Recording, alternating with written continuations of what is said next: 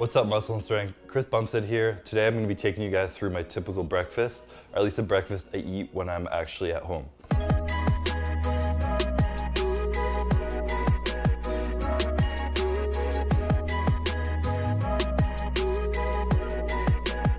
So my favorite thing to eat while I'm not traveling on the road, have my kitchen at hand, is protein pancakes. So I'll show you guys how I make it.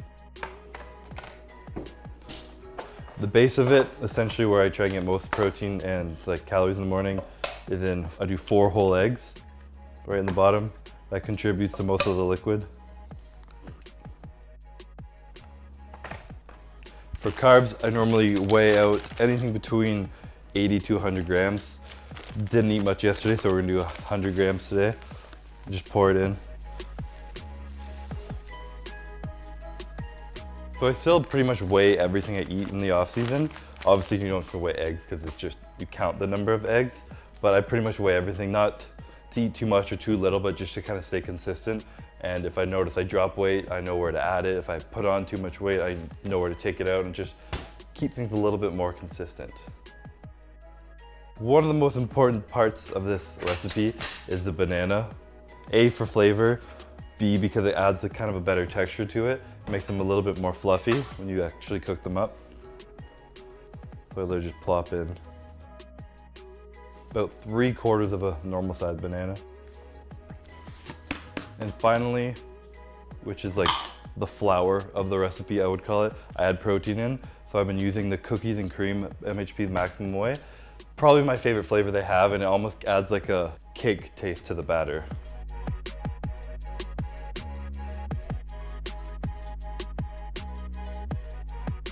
So I just do 1 scoop of protein, and on top of that, I add in some glutamine in the morning.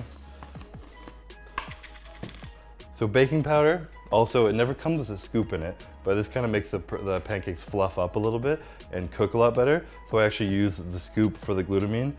For the baking powder, I add in like a pinch of that, and then a full scoop of glutamine in there.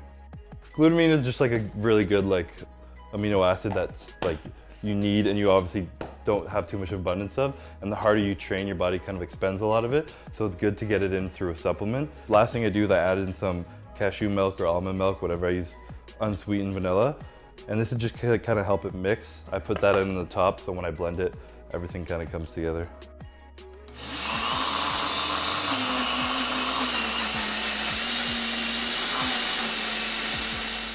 This is my go-to breakfast now because honestly, I hate oatmeal. And I don't think I'm the only one, but I know it's a great carb to eat, especially in the morning. It's a very slow digesting carb. So it's a great thing to eat for breakfast, but I just hate eating it plain. So my trade-off was just to make pancakes and make them actually taste good. There's no time, it's all skill when cooking these. When you pour it on, you kind of want to wait until bubbles start to come through. And as soon as it starts to bubble on the top side, that's when they're usually ready to flip. And flip them over, and at that point you only leave them over for like maybe 20 seconds and they're usually good to go. This is just one of those preference things. For some reason, they just taste better when they're smaller. Bite-sized things always taste better. Like mini cookies or mini muffins, little things always just taste better. Yeah, the baking powder, I mean, what it says, it's supposed to magically raise everything you cook. So it just kind of expands it as it gets hot. And I found also adding that almond milk at the end, which instead of the only liquid being the egg, which cooks hard, the almond milk is a liquid that doesn't actually cook hard. I find that makes them a little bit more fluffier and less dense.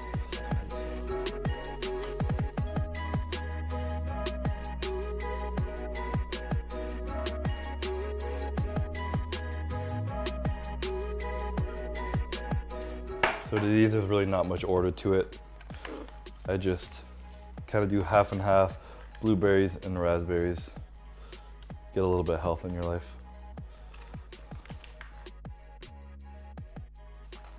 I usually try and get 1, maybe 2 meals of veggies in, and then I'll have like a vegetable, like a green supplement I use, because it's just like a pain in the ass when you're eating so much food to get in veggies as well. But when I'm like actually full prep dieting, I actually eat veggies probably every meal, just kind of as a filler and just for more health. I usually put them in for like 45 seconds. just kind of check it. You can see the fruit will start to like pop and overflow, and that's when you want to stop it. A lot of people don't have a good appetite in the morning, and you don't just want to wake up and have a protein shake every morning. Like that's the most typical thing to do. Everyone just has a shake. So you actually want to get like nutrient stuff in the whole eggs, some real good carbs and oats and stuff like fruit and everything. So this is just kind of a perfect way to get that all together and actually enjoy your breakfast. Not my best cooking job, but you get the picture, and it tastes pretty damn good. Like I said, if you go on a little more sweetness to it and you don't really care about like a tiny bit of extra sugar, a tiny bit of like maple syrup on it goes a long way, makes it taste really sweet, a lot better, and kind of adds a little bit more of the dish.